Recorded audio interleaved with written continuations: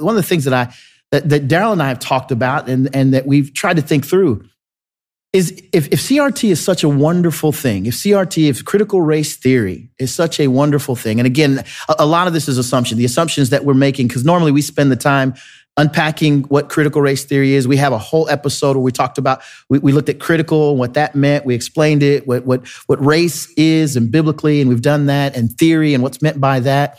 So we're assuming, we're using this language, assuming that you all kind of understand the terminology around what we're talking about.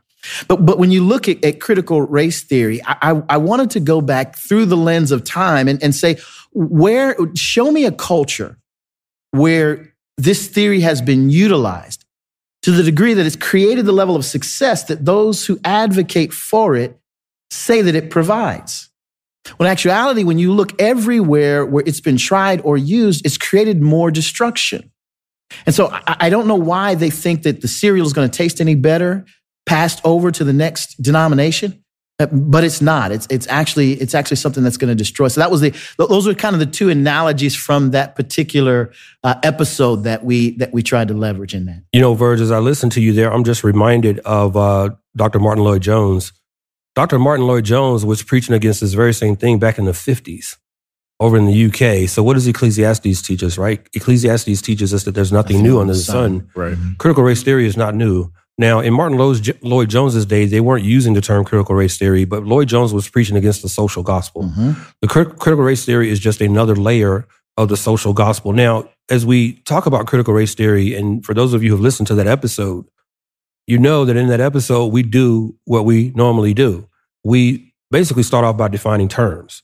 The Just Thinking podcast has gained a reputation for that we don't just dive in feet first into an issue. We take the time to define the terms because, as we said many, many times, words have meaning. Mm-hmm.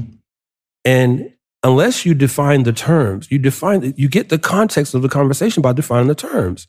So when someone comes to you and they say, well, they won't have they'll say to you, well, okay, I believe in justice. Well, first of all, you have to be able to push back. Well, okay, what do you mean by justice? Right. What do you mean? Now, as a Christian, when you look at the word justice in Scripture, I don't care whether it's in the Greek or the Hebrew, when you look at that word, it always ties back to the righteousness of God. Absolutely. It is never a human construct. Mm-hmm. Never. Especially in the Hebrew. You look at justice biblically, and it ties to God's character. It ties to his righteousness. It literally means righteousness. Mm-hmm. So justice for the Christian means to do right according to God's righteousness. It has nothing to do with outcome. Nothing to do with equity of outcome. See, and again, this is what you have to understand. There is a distinction to be made between equity and equality. Equity is 1 Kings chapter 3, where Solomon has to adjudicate the situation between these two women who both claimed that the baby was theirs. Solomon knew that his first allegiance was to judge righteously. Right. Okay? Meaning, well, I need to investigate what the truth is here. Mm-hmm. We have one baby, two women claiming to be mothers of the child. Now, equality would have been for Solomon to carry through with what he threatened to do when he asked for that sword. He says, bring me a sword. Mm-hmm. See, equality would have been Solomon cutting the baby in two, giving each woman half a dead baby. That's equality. Equity is judging in truth. According to what God's word is, the equal, I define equity this way. Equity is the equal, impartial application of God's law to every person, regardless of outcome. Solomon knew that one of those women was going to go home without a baby. Now, if he had judged on the basis of equality, truth wouldn't have mattered to him. He would have just said, bring the sword. Okay, you take the bottom half of the baby, you take the upper half of the baby. That's equality. Yep. Both you guys have half a baby. Yes, the baby's dead, but you got half a baby. Equity was Solomon's priority. And the problem right now in the culture, and I want you to understand this, is even as you define terms, even as you define terminology, equity, equality, what's happening right now in the culture is they're using these words it's almost like a shell game. You guys know a shell game where you've got there's a goodie. No. There's a goodie. These are good reform people. They don't play shell games. They don't gamble. Oh, that's right, bro. They don't gamble. My bad. Y'all pray for me later.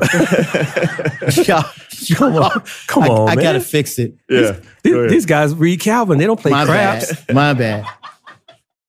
Where they're moving the thing around, not knowing where. So one moment you're going to hear language like health equity, and you go, "Oh, who's not for that?" Right? But what they mean is equity of outcome. Right? And then you're going to hear things about economic equality, and what they're going to mean is equity of outcome.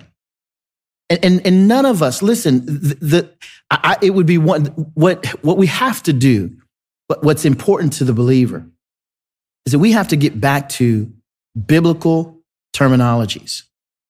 Because once we leave the pages of Scripture and we begin embracing the language of culture, we're in trouble. So it's imperative that when you define equity, when you define equality, you open your Bible and understand that always when we're talking about equality, we're talking about equal in the eyes of God on the basis of the fact that Genesis 1:27 says that we're created in his image and likeness. And as a result, all of us have distinct value, dignity, and worth. That's equality. Now, from there, equity of outcome, you won't find that in Scripture. That's not what takes place as a result. And so we've got to think about these things from a standpoint of having biblical language about the issues that we're addressing. You know, one example that I like to use from Scripture, because that's what we do on the Just Thinking podcast, we turn pages. We turn pages. We turn pages. So one of the great examples of what Virgil was talking about, the distinction between, and I love what Dr. Burke Parsons was saying today. Dr. Parsons, if you're within the sound of my voice, I just want to say what an awesome job you did today speaking to the heresy that is the social gospel, the social justice of movement. Thank you for that. But one example that I like to take from Scripture to help make that distinction is in Matthew chapter 11, where we have the imprisonment of John the Baptist. Now, no one would argue that John the Baptist was imprisoned unjustly. Would everyone agree with that? He was imprisoned unjustly. Herod's wife influenced Herod to have him jailed because John had spoken the truth about Herod's adulterous relationship with his brother's wife. Herod is imprisoned unjustly.